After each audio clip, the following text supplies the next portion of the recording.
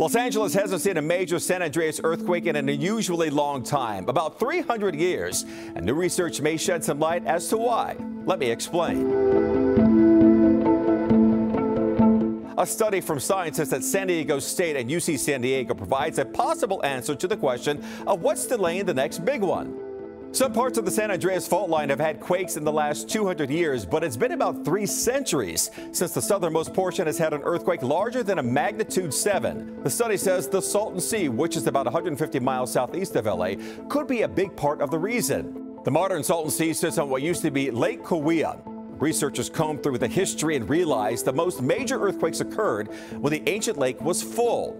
Earthquakes are the result of built-up stress beneath the earth, and the full lake might have been the final trigger. Well, today the Salton Sea is drying out, which may be stalling the next big one.